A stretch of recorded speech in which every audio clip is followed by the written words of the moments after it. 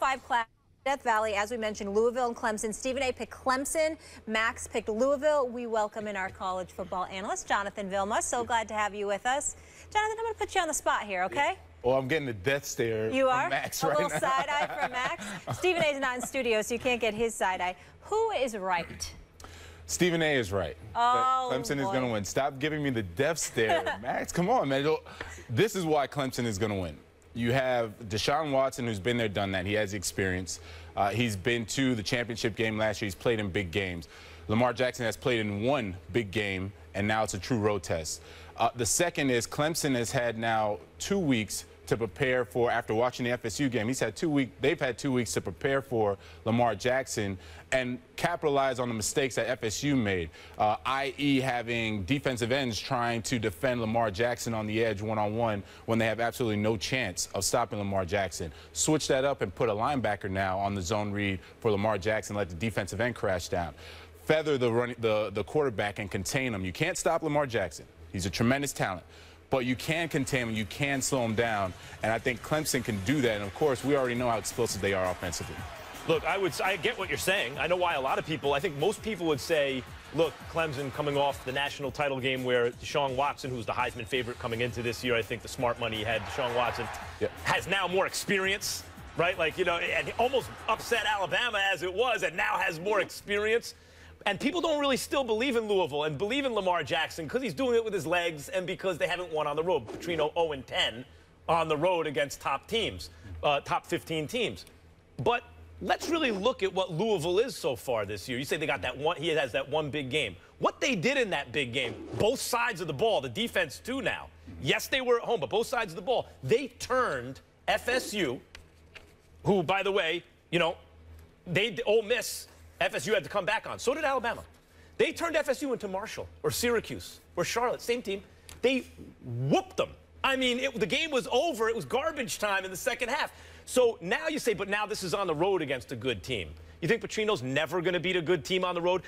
This is the development, the evolution of a team. First you learn how to win. Then you learn how to win on the road. It is time that this Louisville team takes the next step. And if you look at their trajectory, I think it's right now. Stephen A.?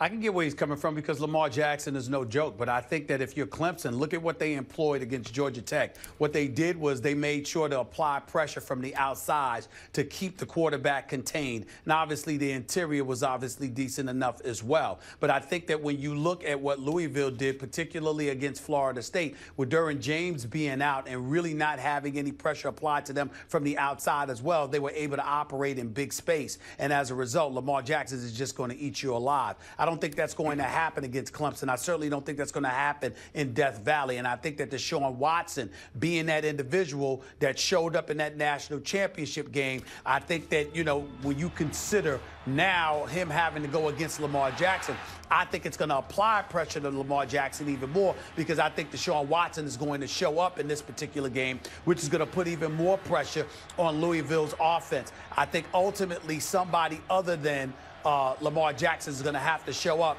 and play big for them, and I don't think it's going to happen. That's why I'm flowing with Clemson. It's going to be a good game, no doubt, and you can't underestimate Louisville. But I think in a game of this magnitude, based on what we saw from Clemson, I'm inclined to pick Clemson in a game of this magnitude, nationally televised primetime. I'm also going Clemson as well. We have another big program that we want to get to, some college football news with them as well. So Alabama backup quarterback Blake Barnett left the program this week, and Nick Saban had some very interesting comments about it. Take a listen. I think the culture has changed a little bit. I think, you know, there's certain pride that people have in competition. There's certain things that I was taught growing up about not quitting and, you know, seeing things through. I think if I'd have come home and told my dad that I was going to quit the team, I think he'd have kicked me out of the house. I don't think I'd had a place to stay. You know, sometimes you didn't have the choices. My dad used to say, the grass always is greener on top of the septic tank. Stephen A., I know you have the utmost respect for Nick Saban, but what did you think about these particular comments? I thought it was very hypocritical on his part, and I was very disappointed in his comments. And you know me, he's my favorite coach in college football. I love me some Nick Saban. He's the man. But in this particular instance, he's wrong. Let's harken back to 2006 and in January of 2007. In January of 2007, Nick Saban left the Miami Dolphins as its head coach with 3 years left on his contract to take over Alabama. Just a month earlier, less than a month earlier, in December of 2006, Nick Saban looked at the media and said, I guess I have to say this, I will not be the coach at Alabama. So essentially he lied or he changed his mind. Whatever the case may be, he had 3 years left on his contract following a 6-10 season in Miami, and left that contract. And it speaks to what my problem is with the collegiate ranks. Coaches are given latitudes that the players themselves are not given. I'm one of those people who's a proponent of a player should be allowed to have the right to get out of his scholarship and go and play for another team the very next year. If the coach can sit up there and leave a team and go and coach another team without having to sit out a year, why is it fair for the coach to be able to do that, but the players not to be able to do that? That's my issue here. Really quickly, Jonathan, I'll let you go. I just want to say, you're pointing out the hypocrisy correctly, Stephen A. Smith, in what Coach Saban is saying, and he's an incredibly great coach. There's no denying that. But I want to use stronger language here. I find this slimy of him. For him to couch this in moral or ethical terms, or by assailing the character of a kid who's making a choice that affects his eligibility and his future, to couch it in moral terms like he's or character terms like he's a quitter because he's making the same choice Nick Saban did, that's just slimy. It's transparent. It's wrong, and Nick Saban ought to be ashamed of himself for making that statement. Yeah, I agree. I think Nick Saban, we have to look at the other perspective of Nick Saban. He's saying, well, even if you were not going to start for the next 3 years, I still have to coach you. I still have a scholarship used up for you, and I can't take that scholarship away and go to another 5-star recruit. So Nick Saban's looking at it from a very narrow window, and I can understand his perspective. I agree with you guys. I think it's very hypocritical what he's saying. But he's saying, man, if I have to stick with you for the next 3 years, 4 years, because I can't pull your scholarship, it's not a yearly thing where, hey, you're not playing well, sorry, you got to go. I don't know how you're going to get your education, but it's not going to be here. He's saying, well, then you can't quit on me. Yeah, right. But it's an issue of the rules, not Nick, not the kid's character. I hear you. And now how the rules negatively affect Nick Saban. Let's also remember something very important. The kid Jalen Hurts, who's starting for him now, is a true freshman. Blake Barnett is leaving because a true freshman is starting ahead of him. And chances are he ain't going anywhere for the next several years. So what is this guy Blake Barnett supposed to do? Okay, I can't quarterback for Nick Saban at Alabama, but I may be able to play somewhere else. Nick Saban wants him to stay there and just sit on the bench and then label him a quitter because otherwise it's wrong. Yeah. It's totally wrong. Yeah, Max is right. With the rules, not the kid. No, for sure. Stephen A., this next subject is going to put a smile on your face. Le'Veon Bell returns this weekend for the black and yellow. Yes, sir. The guys will tell you what to expect after the break. Jonathan, so good having you. Thank you so much. Thank you. First Take is brought to you by Geico. 15 minutes could save you 15% or more on car insurance. And Nissan, innovation that excites. You know, you guys saw that. We lost to just about every element of that matchup. They outcoached us. They outplayed us. They were better fundamentally, tackling and so forth. He's pumping. He is floating it, and it's complete the hump at the 50, the 45. He's going to see it at the 30, the 20. Cuts back at the 10, the 5. He is in. Darren Sproles. We got our ass kicked. I'll simply say it like that. We got work to do, obviously, as we come here with one agenda, and that's to play winning football, and obviously we didn't do that today. The Steelers are coming off a bad loss to the Eagles in Philly last Sunday, but their offense getting a big boost this weekend. Le'Veon Bell returns from his 3-game suspension. Stephen A., what do you expect from the Steelers with Bell returning? Well, first of all, I expect the running game to return. D'Angelo Williams has struggled at least the last couple of weeks or so because he is 33 years of age and he's had to carry a hefty workload.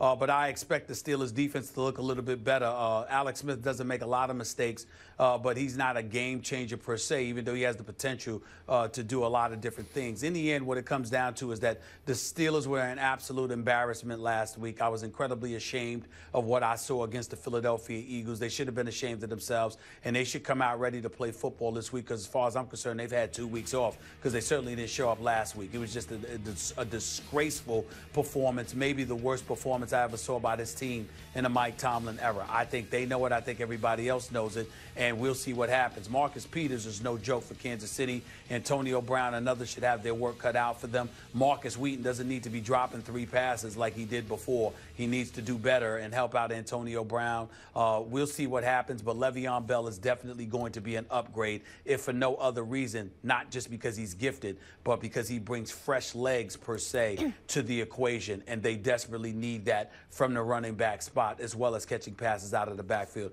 I think it helps, and I think as a result, the Steelers win this game. Chiefs are just a good team, and I love this game, and it's tempting to take them against the Steelers the way the Steelers looked last week, and given what the Chiefs bring to the table. However, I think, Stephen A., as you pointed out, they were humiliated, the Steelers were. Yes, at Philly, but still in an all-Pennsylvania rivalry-type game, they were humiliated. They're coming home. They have the best running back in the game, and apologies to Adrian Peterson even before his weak numbers so far this year, if you want to blame the Minnesota offensive line. But when Le'Veon Bell over the last several seasons has been on the field, I can't believe anyone would argue another running back over him. He is clearly the best running back in the game, all-around running back in the game. You're getting that guy back after you've been humiliated in a rivalry game, a high-profile game because the quality of your opponent. I love this matchup. I think the Steelers win in an overtime-type game. It goes down to the wire, maybe overtime, and I think the Steelers pull it out. I think Le'Veon Bell is a big boost for them.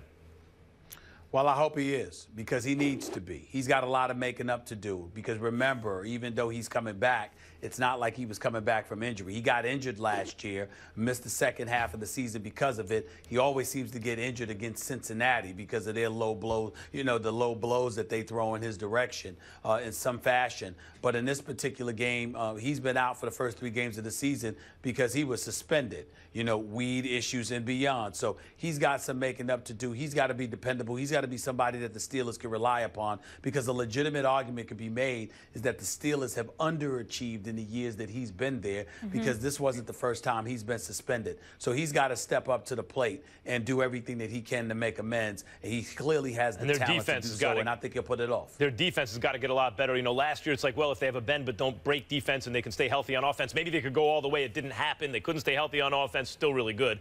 And the defense wasn't enough to overcome that. This year they showed improvement early against the run, and you had reason to believe, boy, this Pittsburgh defense is coming around, and then it was nowhere to be seen against Philadelphia last week. So that's the big if there is, does the Steelers defense show up against the Chiefs? Assuming it's a bend but don't break style defense, I think they can win this game. After last weekend, they're certainly going to be focused, and we know Le'Veon Bell have fresh legs. But I want to get to another subject. We asked you guys earlier in the show if you are buying Dez Bryant's excuse. Max and I were buying it. The results are in. America is with Stephen A.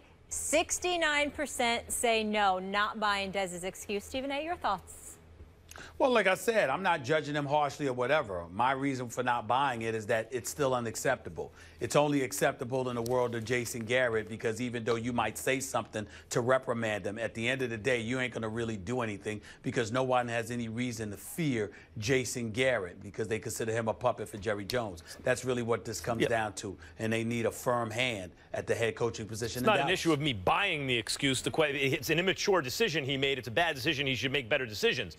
But does it reflect the right stuff about Dez Bryant? Is that the kind of guy you want on your squad? I think the answer is yes. He'll do anything, including avoiding MRIs, whatever, to stay on the field, for his teammates and his team. You want that guy. And that's also where I agreed with you, not the actual buying it part, but what you just explained.